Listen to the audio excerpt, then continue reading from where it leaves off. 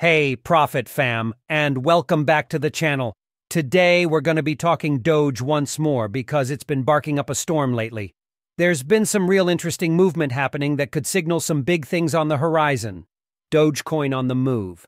So, according to a service called Whale Alert, which tracks big crypto transactions, a whole bunch of Dogecoin, we're talking 120 million Doge, worth over $18 million at the time, got sent to Robinhood, a popular trading platform, just a little while ago. And guess what? Right around the same time, the price of Dogecoin jumped nearly 5%. Now that's not a crazy moonshot. But hey, a jump is a jump, right? More than just one big transfer. Here's the thing, folks. This wasn't just a one-off thing. This big wallet that sent the Doge to Robinhood has been busy lately.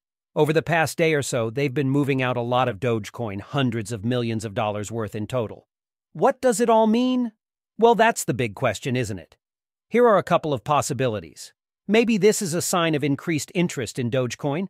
People are moving their Doge to Robinhood so they can buy or sell it more easily. This could lead to more buying pressure and potentially push the price up further. Or maybe it's something else. It's tough to say for sure who's behind these transfers and what their intentions are. They could be selling their Doge, or maybe they're just moving it around for other reasons. One thing's for sure, though. This kind of activity can definitely get the Dogecoin community excited. Remember, Dogecoin is a meme coin, so a lot of its price movement depends on hype and speculation. Billy Markus chimes.